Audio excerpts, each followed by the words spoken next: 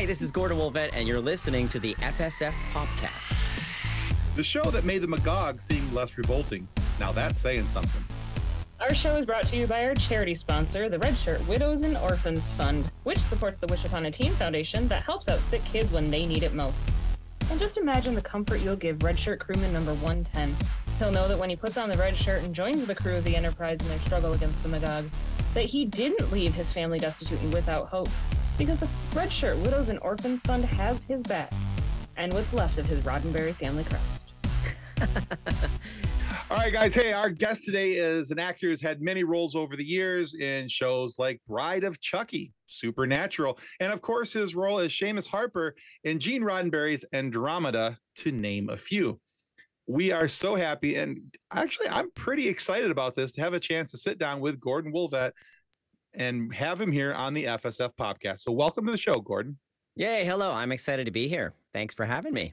Excellent. We'll see if that excitement holds. We've got a few questions and a bunch of mistakes from me coming up. So I feel that the majority of the time it has held. Majority of the time. We've had a couple. Those are purely on this side of the table, though. So I'll try to make some mistakes too. Excellent. I won't feel as bad. We have yet to have a guest storm out, though. So really, we obviously I need to try harder. Super terribly. Yes, we have First made for everything. We have made it in this world. Yes. That's my improv training. You accept everything. I love it. All right, Gordon. So one of the things that we have loved to do on our show, and one of the things that kind of become a staple here on the FSF PopCast, is we like to find out the story of the actors that we're talking about, because we're nerds and we love origin stories. Origin stories are amazing.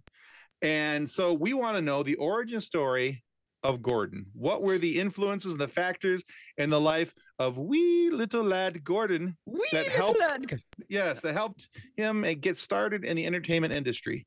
I was a wee little lad, by the way, and in grade 7 and grade 8, and my junior high, I guess that's called, or middle school, whatever you call that.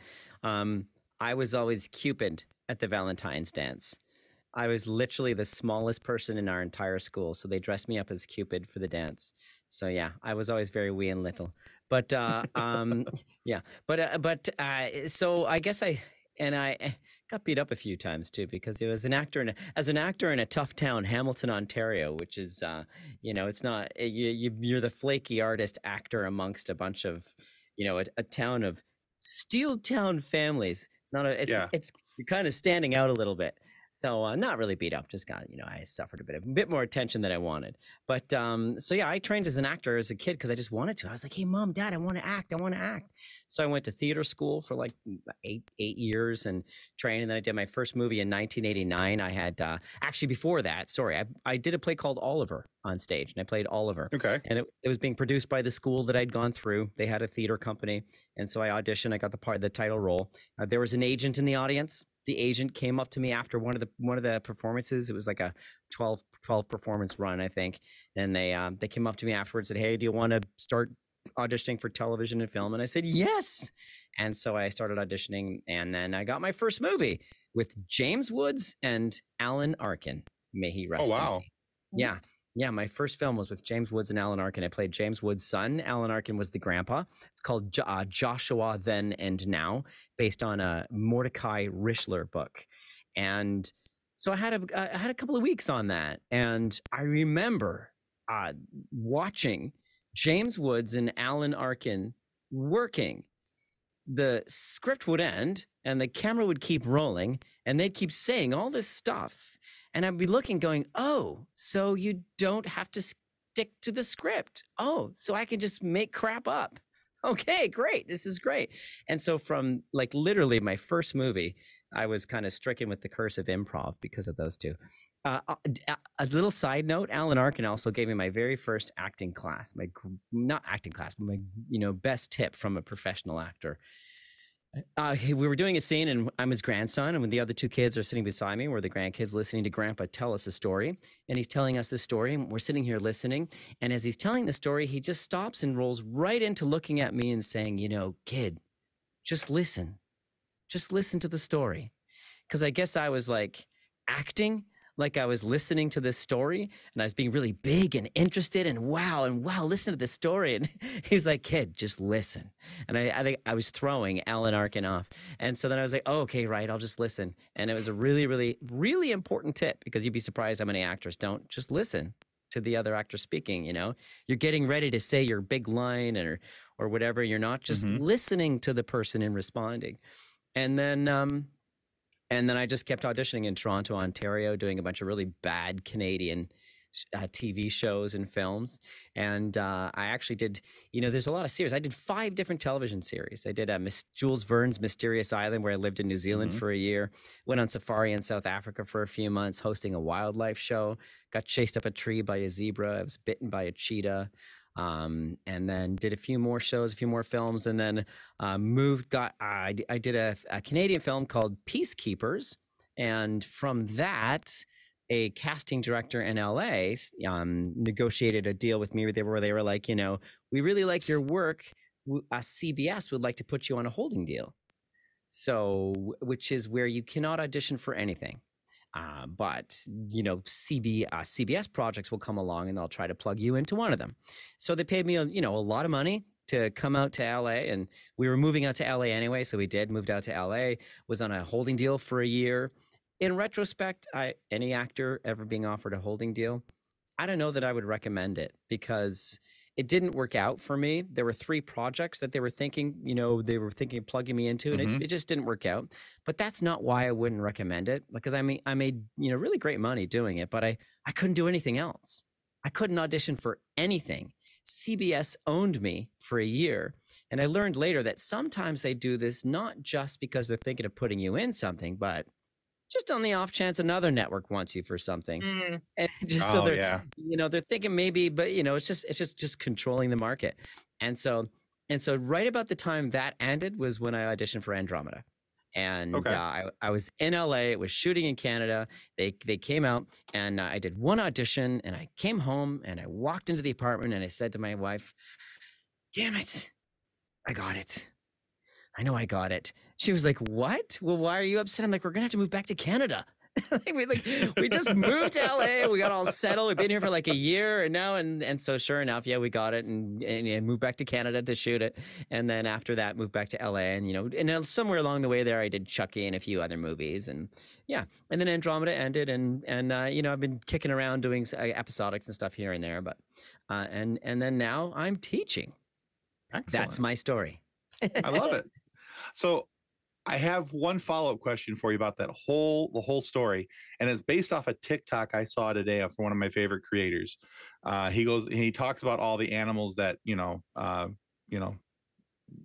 like worse than you think they are, and all these things. I can't remember his name, and I'm horrible at remembering who they are. I'd have to go back and search through it. So anyway, there's all that information that nobody needed. Anyway, I needed it. Thank you. I was wondering. You answered every question that came into my mind. Oh, you're a wonderful liar. I love it. Okay, so in the TikTok, though, he talks about how zebras are far meaner than anybody gives them credit for, and how they have actually either injured or killed a ton of people every year. Not a ton of people, but enough people every year that they Well, damage. I mean, this is the mistake that people make about all wild animals. Wildlife is wildlife, right? So they may look cute, and just because they're not a predator, that doesn't mean they are, cute and cuddly. And in fact, my zebra story was this is a really cool story. I hope you don't mind me telling it. Please do. Yeah.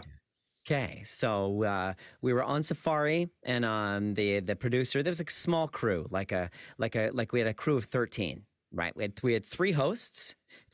Each of us had one camera each. We had a producer and a director, and then a sound person, and maybe one or two other PAs or helpers, whatever you want to call them. And so a little convoy of 13 cars trucking through the safari for a few months. So she says, okay, tomorrow morning all we know is we have to get up at 7 a.m. and we have to be at these coordinates. I've got some GPS coordinates, and this is like in the 90s. So you can't just do this with your iPhone. There were no iPhones yet. And so we show up. we're in the middle of the savannah, like it's at the end of this long, long, long, long, secluded road. And the savannah is like, trees and scrub, but they don't grow. It's very sparse, so you can see for miles and miles. And we're standing there, we're waiting, and all of a sudden we see a helicopter coming in the distance, like just kind of flying erratically. We're like, what the heck? And it's moving and flying, doing this really weird pattern. And then this transport truck comes skidding down the road, like this huge long truck. The back opens up and 30 guys jump out. And they've got these steel cables, and like half of them run one way on a 45-degree angle away from the truck, and the other half of them run the other way, a 45-degree angle from the back of the truck. Interesting. And this is all happening, and nobody talks to us. And our producer's like, okay, roll the cameras. We'll get one with you, and just go with it. Whatever happens, happens. We're like, okay. And so they go out, and we see they're stringing these cables up in a 45-degree angle from the top of the truck onto the trees and off into the savannah. And then more guys jump out, and they got all these canvases, and they start stringing the canvases on them, and they're dragging them all the way out. And I slowly start to realize they're creating a giant funnel across the savannah, like huge. At the opening, it would have been probably a mile across.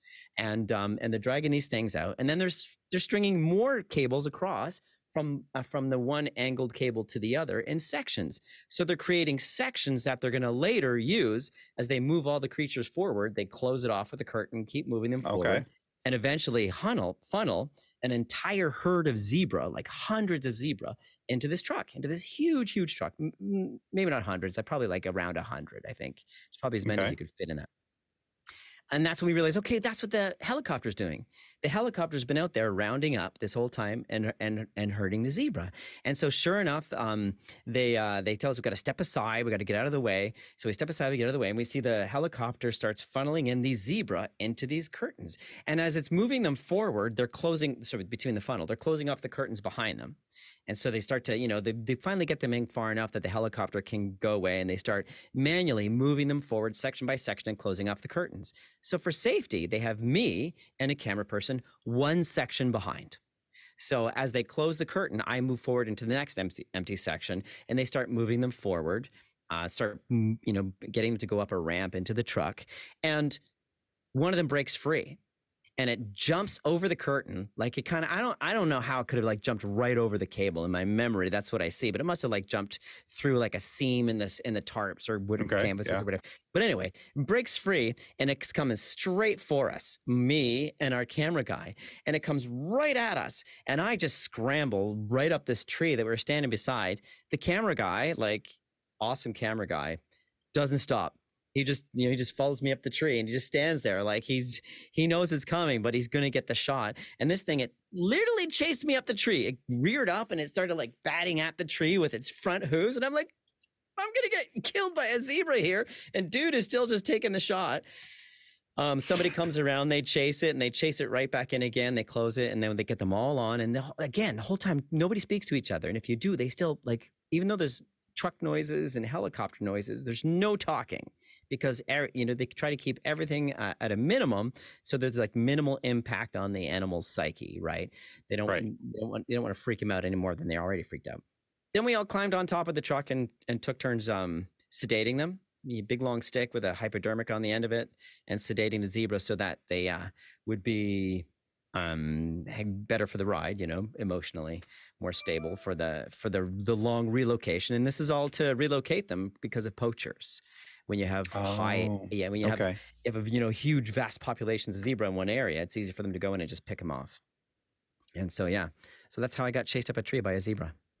It's both really cool and kind of sad all at the same time because of the poacher aspect. But it is it is sad, but it's funny. The whole poaching thing is like very controversial, because a lot of people will say, it's our livelihood, and it's in some cultures there's tradition attached to it, and so it is a contentious issue, but ultimately it's against the law. And their numbers are, I think their numbers are dwindling, but it's really cool. And it was by 11 a.m. or maybe 11:30, it was done. They had the ropes all back up. The truck was done. The truck got stuck. We had to push it.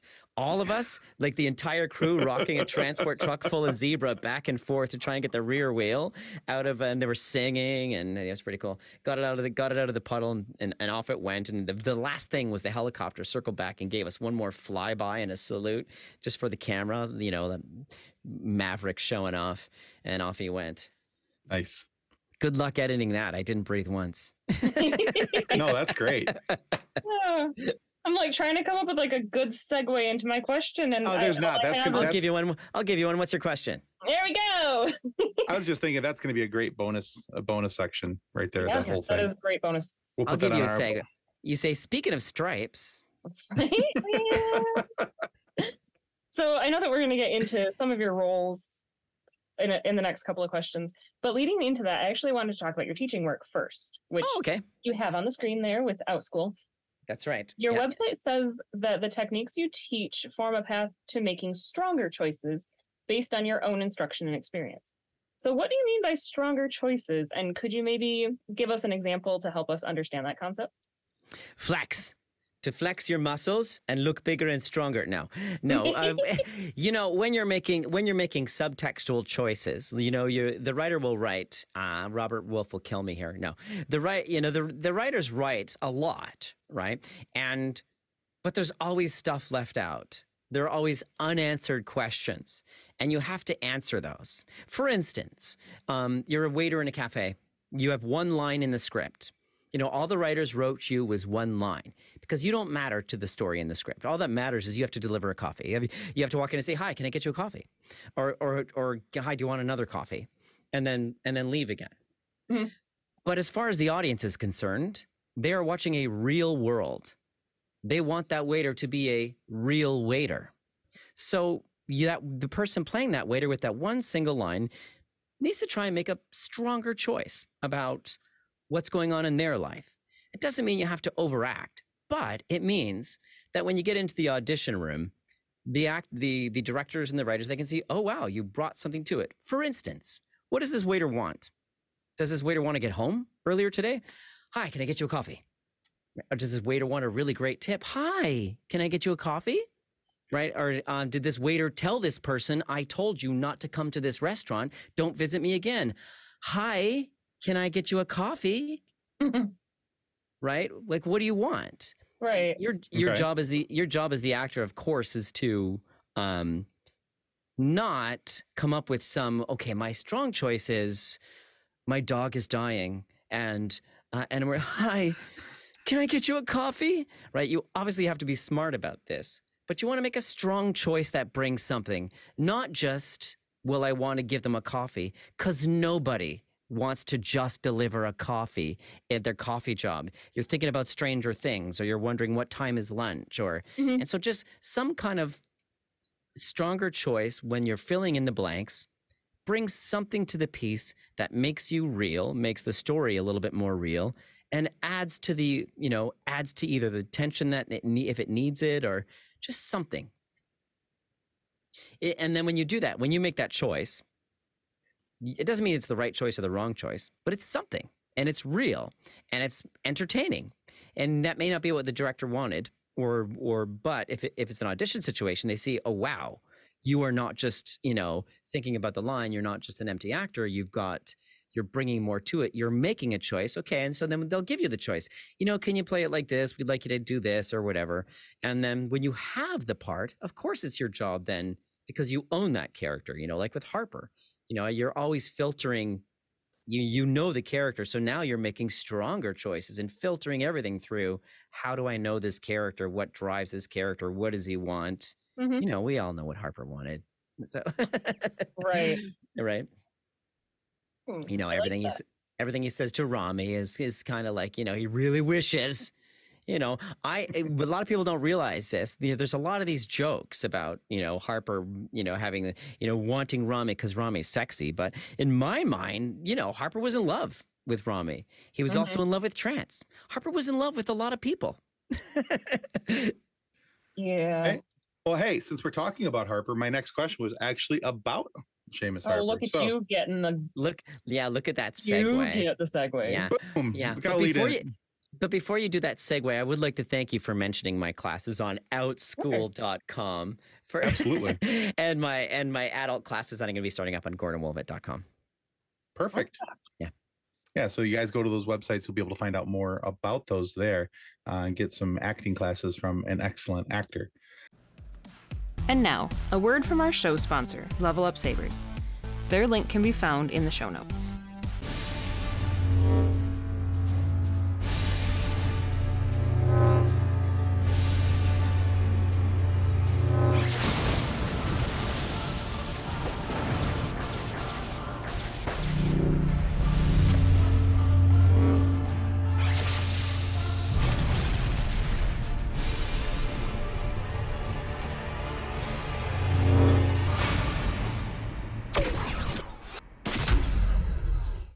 So now let's talk about one of those roles that you did for some excellent acting on. And so for me, the thing that I knew you best for, and one of the reasons I wanted to talk to you was because of your work as Seamus on Andromeda. And to me, Seamus was always kind of the humorist, right? He was always kind of, in my opinion, a bit of the comic relief. He'd come in, he'd say something cheeky, have this great one-liner, and he'd kind of walk out of the room, just kind of like leaving everybody else there going like, what the hell just happened? And I loved that about him. There was a sarcasticness to him that really speaks to me because I am by nature a sarcastic person. So I loved that style of humor. So my question for you is did you find that role easy for you to be able to execute? Or was it something that was it inside your wheelhouse, or was it something that's outside of your natural personality where you had to learn how to become that type of person? You know, with every role, going back to that conversation about making strong choices, Sure. you must always make those strong choices from you. You must always try to make authentic, strong choices and bring part of yourself. So yeah, part of that was really easy for me. Part of that was, yeah, that's a side of me. I can be very sarcastic and not serious, and deal with conflict by using humor and trying to and having that kind of, and underneath there's really a lot of pain and a lot of all that. I can absolutely be that sort of, but that's not just who I am. That's sort of one sort of aspect of me. Mm-hmm. And it was difficult. It was so bringing that to it was fairly. Yeah, it was fairly quickly accessible to bring to the audition. I also improvised. I also improvised a little bit in the audition because, again, improv is another thing I teach, and it's it's a big staple. I perform improv now. I perform weekly, and I still train in improv too. You're never too old to keep learning. And so I improvised. And when they walked me on set the first day, Alan Eastman, the executive producer, he walked me onto the set with his arm around me and said, "Just I want everyone to know, we're going to let Gordon improvise. Yes, he's going to stick to the script, but he's also going to improvise," going back to that James Woods and Alan Arkin thing. And I was just like, yes, this is so awesome. I get to play this like fun character and I get to improvise a little bit. And it's a fun character to do. But the other side of the answer is, yeah, it was hard to sustain because you want your character, you want your character to have a journey, to change a little bit, and over the course of it, it was tough because we had the change in head writers, and we got stuck on Seafra, and I hated Seafra. I hated being on Seafra. I wanted to be back on the ship, explore, dealing with the space and things. And so that area, that time when Harper became a bartender on Seafra, I had a real tough struggle with that character because the scrappy, sarcastic ship's engineer who means well, but is a real genius when it comes to the ship and is a really good engineer, loses some of that redeeming quality when now he's a bartender. Yeah. Right? He's not the ship's engineer. He doesn't get to do all those really great, cool, genius things. And so now it's kind of like, okay, now he's just a smart aleck bartender. And so, because fans would come up to me and they would either say what you say, "I love your character. He's sarcastic. He's so much like me," or they'd be like, "Yeah, I don't like your character," because there's no middle ground. No. I can see that. I can see that. Sarcastic and hiding the pain with the sarcasm. I felt seen. Yeah. Okay. Good. Yeah, I love that. And I can identify a lot with that, because I think as a sarcastic person, even myself, and I'm not an actor, obviously. But I think that even just in everyday relationships and conversations, and in my life's journey, I've tried to make changes, and I've tried to make advancements in who I am and what I am and everything. But there's still that whole selection of people that are like, yeah, I don't like your character. And that's because, that's just who I am. That's just the sarcasm that's kind of built in. And Yeah, so I do can't get please that. everyone. You can't please No. everyone. No, not at all. Yeah. But yeah, I from the first couple episodes of watching, and then when you come on screen, I was like, because I recently started watching it again back on Amazon. It's on Amazon Prime right now, and so I've been watching it again on Amazon, and I'm about halfway through the first season right now, and I had forgotten that there was the whole thing with like the data port in your neck, and you shove that thing in there. I was like, oh man, what the? Oh yeah, that's how he does that. Yeah. Yeah, and that was cool. Yeah, like again, that right. I didn't get to do much of that on Seafred. All these great little Harper things kind of were like, oh, I couldn't do them much anymore. But yeah, it was a lot of fun. He was a fun character to play for sure. Went from jamming a data port into your neck to, can I get you a coffee? Yeah. That's, hi, can I get you a coffee? Yes, I'd rather be on a spaceship right now with Andromeda. Exactly. Everybody rather be on a spaceship. Yeah, exactly. That's I have a lot of swag. The thing I don't have anymore is my my data port. I did have it for a while, but the data port, for all of you Harper, if there's any Harper fans left at home that want to make your own data port, all you need is a Phillips shaver. It was the those little round heads on an electric shaver. Oh yeah, that's what it was. It was one of those. Oh no, kidding. Yeah, it was one of those glued in. They made like a little plastic housing around it, but the plastic housing was really basic. Like it was just like a little circle with a couple of out sections that jutted out, outcroppings, I guess you would call them. I don't know. Oh, very cool. Yeah, and a Phillips shaver head glued into the middle of it. So if anybody wants to cosplay a data port, get yourself a Phillips shaver head. I sell those on my website. No, I don't. Taking notes from the Star Wars props department. Oh yeah, because they used the Gillette for the little communicator. Yeah, and there's a dog toy in a scene in Star Wars, and the ice cream maker, and oh yeah, the Cantano, yeah, and a light switch on the wall. And yes, I'm sure you've seen that one. Oh yeah, gotta love it. So I actually get to use a segue this time. Talking about play characters, I'm so proud of myself. I actually found what I unfortunately should say was a rather old interview, 2001-ish interview with you. So I'm not gonna talk about how old that is, because that's just depressing. Thank you. Thank you. Where you compared acting to playing a character in D&D or another role-playing game.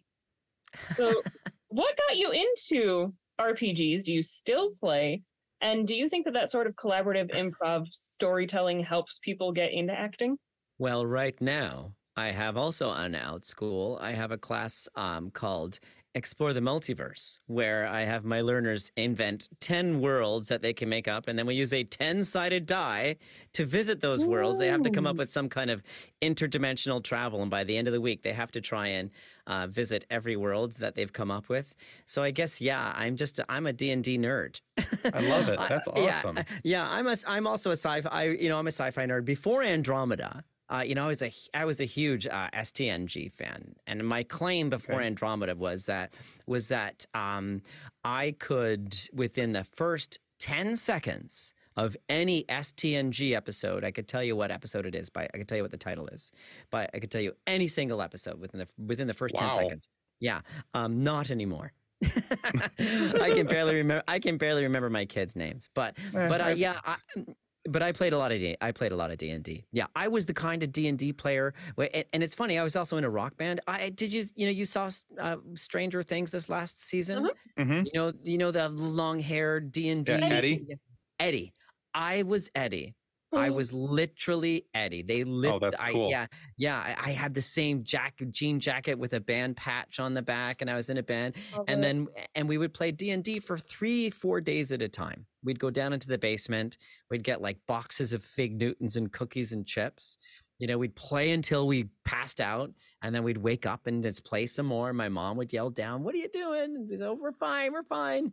And we'd be there for days. Yeah. I love it. So there's definitely something between role playing and acting, and obviously now too. From what I see the videos now, people online, people are getting much more into the role playing part of D&D. You know, for us Mhm. it was more being nerds sitting around a table, and we had Right. we had a really great DM. So he was amazing. I think I got up to like a 40th level magic user, and this is AD&D Advanced Dungeons and Dragons. I forget what level it's at now. I haven't played in a while. But anyway. Oh, Anyway. All right.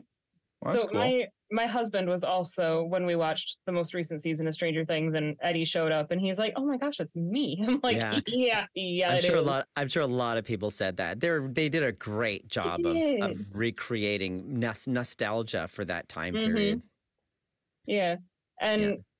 we actually just last week we did what we call roll for date, and it is so much fun. It was an idea I had seen online, and I'm like, you know what, we're gonna try this. We need to do something.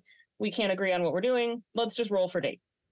So you get the list of what your restaurants are, and whatever number you go is the restaurant you go to.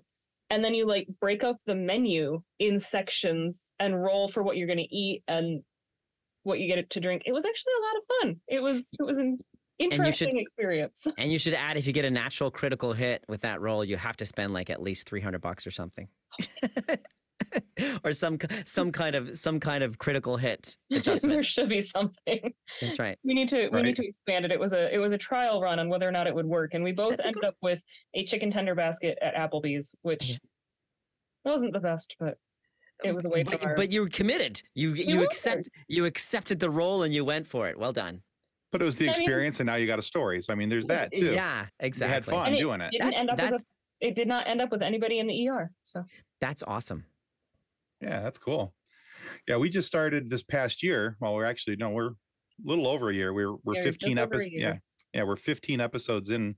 So once a month, we've started a Star Wars RPG here on our channel, and we do it the second Monday of every month. We start a little bit earlier than we normally would for our live shows, and we go for about 2.5 hours, and we play Star Wars RPG. Her husband John, who's our editor, is also our GM for the game, and he comes on and awesome. So, yeah, we got a couple guys from a couple other podcasts who come on. They're our regulars, and we've had people jump in, with for one episode as a one-off character, just come in, 1 or 2 episodes. It's a lot of fun. And yet this is somehow like we can't get a game group in our local town started, but this RPG group that we play with online, we have one guy in Colorado, one in Virginia, and one in Alaska. That's fantastic. We all show up. That's great. That's awesome about Zoom. Thank you, pandemic. Exactly. Yeah, and I'm the rookie. I had never played any tabletop games and before, any RPGs before we started into this. So there's still times where I'm like, I can do that, right? I just have to ask. I'm good. I still feel like I'm feeling my way around a little bit. Although the last couple episodes, John said I was a little more sure of myself, and you're starting to come into your own. It's pretty impressive. I used to drive our dungeon master nuts because I was a huge fan of Michael Moorcock's Eternal Champions series. The Elric of Melnibone. He's a albino prince who brings down of a race of humanoids that have evolved from dragons, and they're kind of like chaotic evil.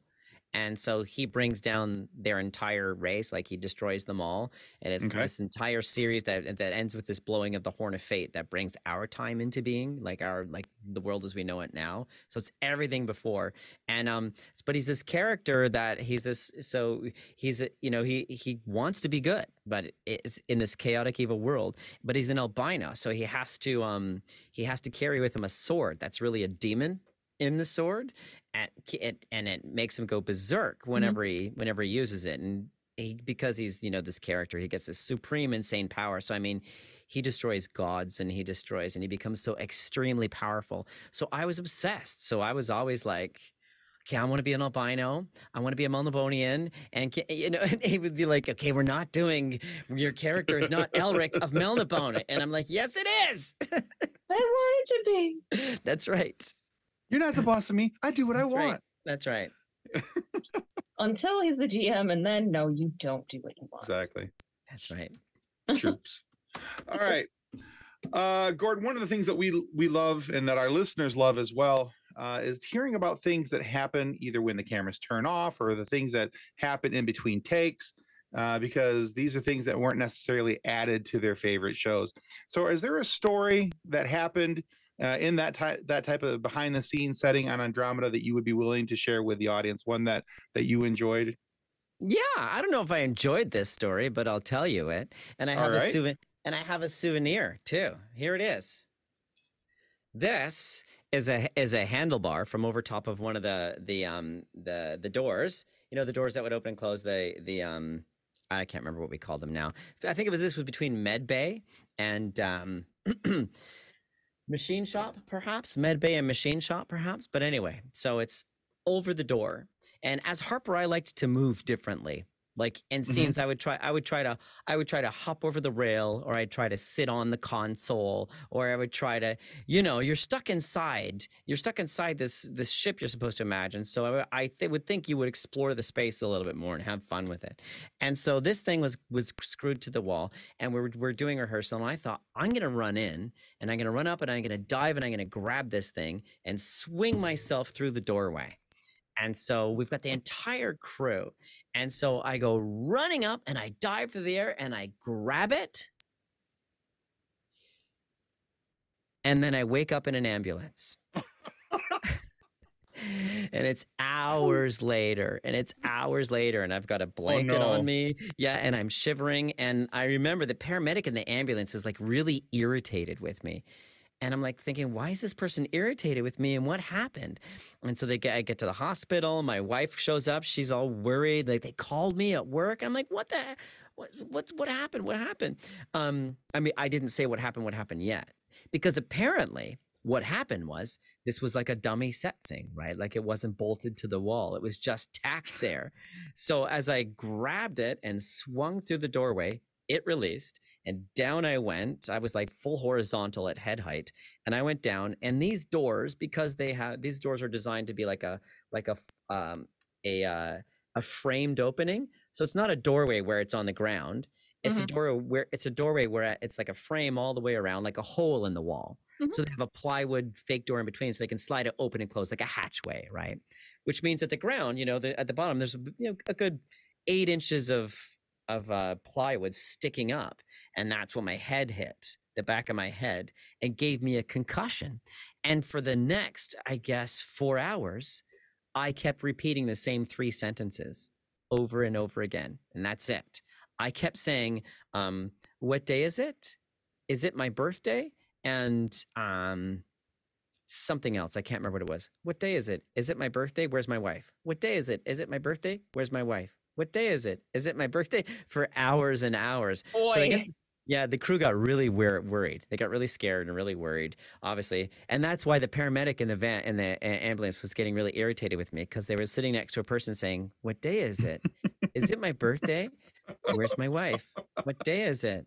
Is it like they were I was with it enough to see that look on their face. And so, yeah. So, but I survived, and I kept this. And yay. So now it's my lucky hatchway thing. And they're like, afterwards they were like, next time if you want to swing on a piece of the set, just kind of tell somebody first, so they can go double check it and make sure it's bolted to the wall, please. Yeah. Wow. Yeah. I have one other story. Yeah, fire away. This is from the Steve Basin guy who played Rade. And we worked on another show right after Andromeda called The Guard. But because we worked together on Andromeda, Steve and I used to watch Jackass together.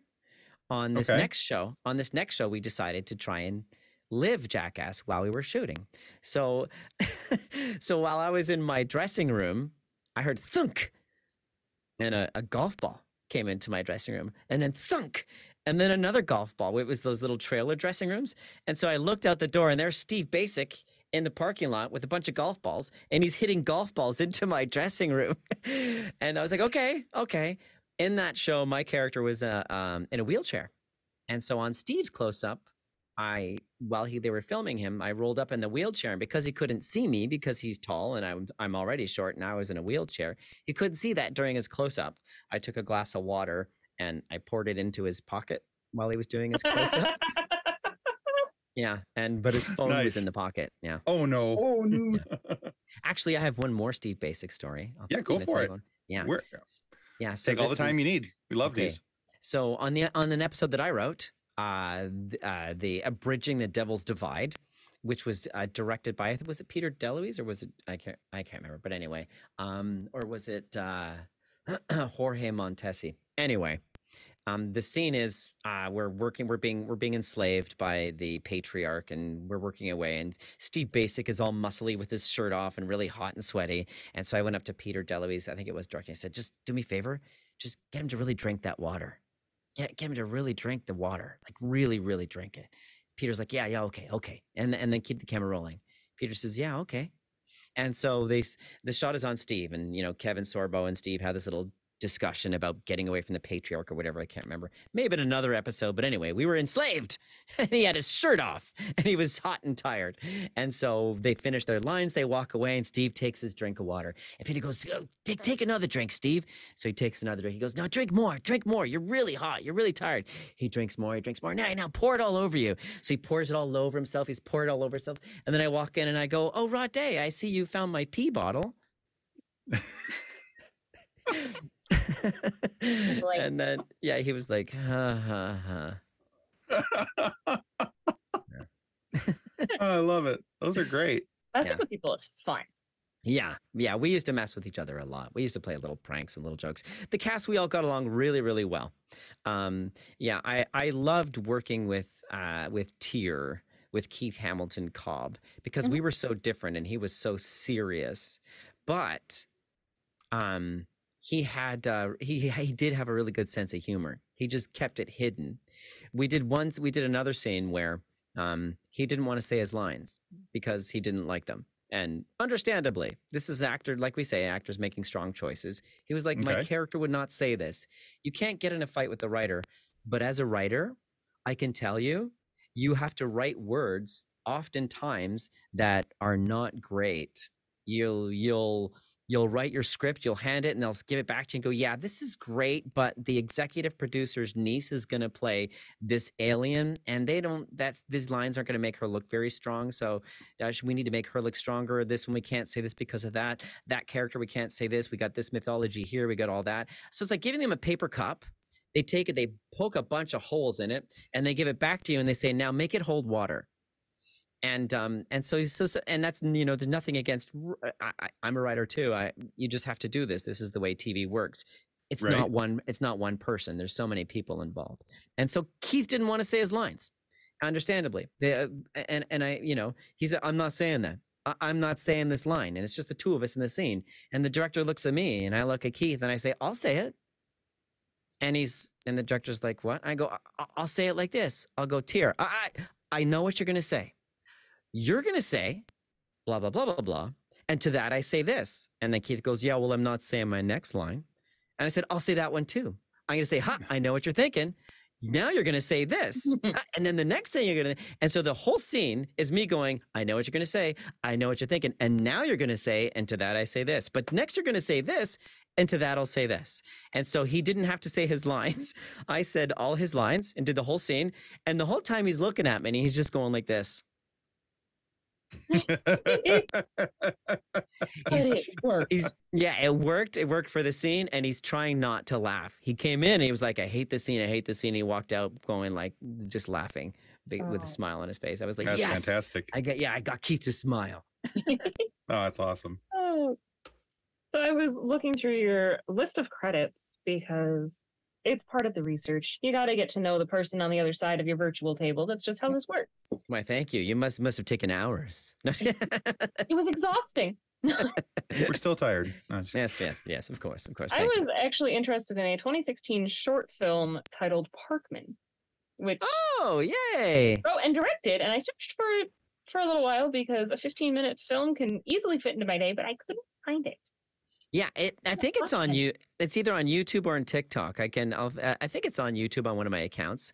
I might not have looked hard enough. Yeah, I may have taken it. You know what? I may have taken it down because for a while I was going to move everything to my website, and I need to put it back up again. But yeah, that was a fun little. That's a fun little. It's a fun little story about an actor who was on his way to an audition, and sort of an over. It's a bit. It was a bit. You know, you always put yourself into these things. An actor that likes to improvise and really likes to go. You know, tries too hard with everything. Just that actor, what you're not supposed to do with those strong choices, he does this with everything. And so, so for this, he's supposed to do this audition for a non-speaking audition for a parking lot commercial. But he rents a superhero costume and he comes up with this whole character and he comes up with all this stuff. And then he hits his head on the way to the audition and gets amnesia and wakes up believing he must be a real superhero.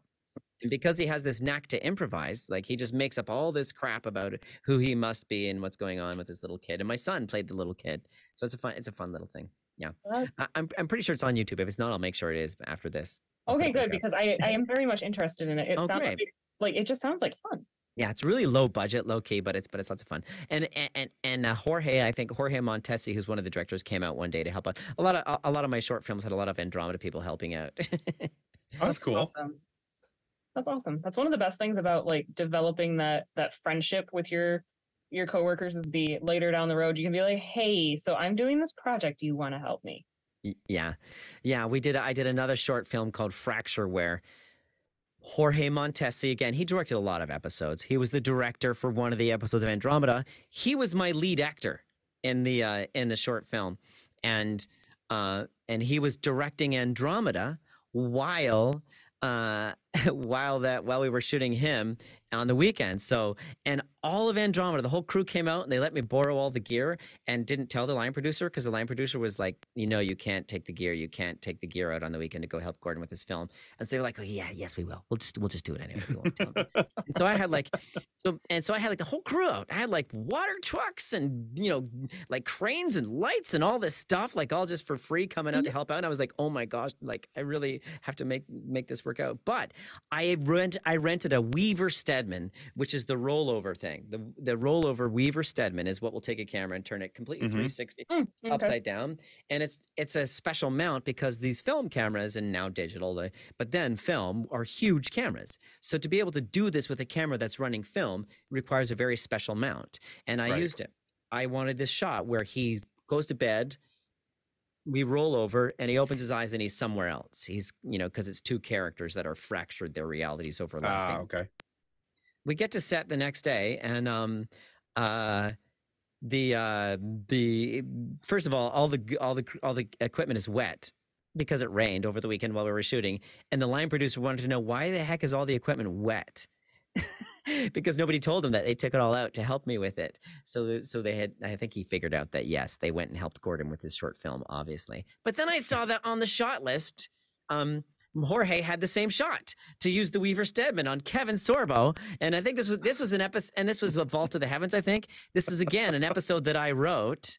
That I wrote. So, and he's using the same shot. And I'm like, Jorge, you're using what?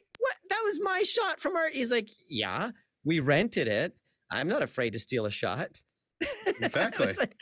So it's so surreal because on the weekend we were doing this shot where he was the star and he was the director, and then during the week he was the director of the episode that I wrote using the mount that I rented. And it was all just very, very blurry, and it was really fun. It was funny. Tell him next time is not that he's stealing it, that he's repurposing it. Well, then he said to me, Gordon, do you really think this shot has never been done? And I was like, yeah. Nobody has now. Yeah, every shot is stolen. Yeah, nobody in the course of history has ever done a rollover shot. That's right. Exactly. That's right. Gordon did it first. Way to be a thief. That's right. I thought of it first. Absolutely. All right. No. All right, Gordon. We're at the point of our show where we'd like to wrap things up with a silly question. Now, it used to be that we would ask all kinds of variety of silly questions, but we've asked this one a couple times, and we love the answers that we're getting on it. So we're going to run with this one for a little while just to see what the responses are, because basically, once you're no longer a kid, nobody asks you this anymore. So, Gordon, yes, what's your favorite dinosaur? What's my favorite dinosaur? Ooh, I guess a velociraptor because they're kind of cute. Velociraptors are cute, but deadly. Like me. No. They're the zebras of the dinosaur world. That's right. The zebras of the dinosaur world. Yeah, definitely. Definitely. I think definitely the velociraptor. They hunt in packs of 3, right? Don't they? Yeah. And they're the, I think little, so, yeah. the little guys. They're the smaller ones. They're not the giant. I mean, smallish compared to a T-Rex. Right. Exactly. Yeah. I think technically velociraptors were actually only the size of turkeys. That's what I thought too. Yeah. And then people think that they're bigger because they made them bigger for Jurassic Park. Right. When those are actually Deinonychus. Yeah. Right. Yeah. Yeah, because they didn't think that people would be scared of turkeys. Yeah. What's the other one that has like that weird? It's got like a weird shell thing that comes up on its head, and it's got like orange and red. It almost looks like a mohawk. It's like it starts with an app. I used to read the dinosaur books to my boys when they were young, and so of course they had to memorize every dinosaur, like you said when you're a kid. What's that one called? That was a good one. Mohawkosaurus. Yeah, exactly. Yeah. We're gonna go with that. I don't remember. Kathleen will look it up and she'll have it. She'll have it by the end. It's not one of the ones that my daughter is obsessed with, so I don't remember. Is there no, that's not Alpacasaurus, or there's one like that. Yeah, it's something like that, I think. Yeah, might be. Yeah. We'll have Kathleen Google it while we're talking. That's one of her major skills in life. What? All right. Me? Yeah, I know, right? Because I'm already over here doing it. Anyway. So, Gordon, thank you so much for being on the show with us today. Where can our viewers and our listeners find out more about your work and what you've got going on? Yeah, you can follow my TikTok channel. I'm doing videos like almost every day on my TikTok channel, which is just my name, Gordon Woolvett, and on YouTube. Also, if you're interested in taking improv with me, I teach improv. Improv is my life, like many classes a day. 9 to 16 on outschool.com, actually up to 18. So 9 to 18, just go to outschool.com and teacher Gordon. I'm the first Gordon on Outschool. And for adults, I'm starting some adult classes on gordonwoolvett.com. You can pre-sign up for that now. If you're in the Vancouver, British Columbia area, I'm performing at the Tightrope Impro Theater on Thursdays in the Maestro Show. So come by the Tightrope Impro Theater on a Thursday and see some live improv, and you just might catch yours truly. Very cool. So is it the one with the crest that like split? I think so. Is it there's like orange and red on there? Yeah, it's like the yeah, there might be two. Yeah, what's it called? The Lyosaurus? Maybe. You'll get it, and nothing will register in my brain. We will just have John edit it and put it on the screen because I know that John knows what we're talking about. All right, guys, want to remind everybody that subscribing is the single most important thing you can do to help our show continue to grow, get more amazing guests like Mr. Gordon Woolvett here today, and have these funny moments for you guys to be able to listen to. So please subscribe. It helps out well more than we'll ever really be able to tell you. And be sure to check out Gordon's work as well. He's got a lot of cool stuff going on. Go to his websites. You can take some classes from him. And if you're in the Vancouver area, go check him out. Go watch him do some improv. I think you'll have a good time. But hey, if for whatever reason you're not happy with the content of our show today, please feel free to lodge a complaint with the head of our complaint department. That, of course, is the Bride of Chucky. And I guess by default, Chucky as well. This duo of murder dolls is looking for a reason to cut someone. Chances are we've given you plenty of reasons in this interview alone. So send 2 copies of your complaints to the murder dolls, one for Chucky and one for his bride. What's that? They don't like being called murder dolls? Well, it was nice knowing you, because we're screwed. And maybe they'll just go for John, our editor, who's hiding in the background. He's the newest and has the least screen time, so go for him. Place all my mistakes on him. Yeah, I'm good with that. One more thing to show you before I say goodbye. Oh, look at that. This was alternate dimension Harper. This is the poster when I was an overlord in an alternate dimension. I've still got that. Yeah, some more swag. And you said dog and Chucky in a sentence. One time I was walking, and somebody walking my little dog, he was little at the time, and a Chucky fan pulled up and said, "Hey, aren't you David from?" And then my dog shot 3 feet into the air, and a stream of diarrhea shot out his butt. And they said, "Never mind," and they drove off. When you get recognized and your dog has explosive launching in the air diarrhea at the same time. Yoicks. Yeah. Those are my parting words. Gotta I love love it. it. You know, we can't end on a better note than that. That's fantastic. Gordon, thank you again. This has been a lot of fun. And guys, that's going to wrap us up for the FSF PopCast. Goodbye. Thank you, guys. Thank you, Kathleen. Thank you, Tim. Thank you. Don't forget to walk your dogs. Yes. Copyright 2023 FSF PopCast. Reference to any specific product or entity mentioned on this podcast does not constitute an endorsement or recommendation by FSF PopCast. The views expressed by the guests are their own, and their appearance on the program does not imply an endorsement of them or any entity they represent. If you have any questions about this disclaimer, please contact us via email at info@fsfpopcast.com. Original music by Jordan Michaels.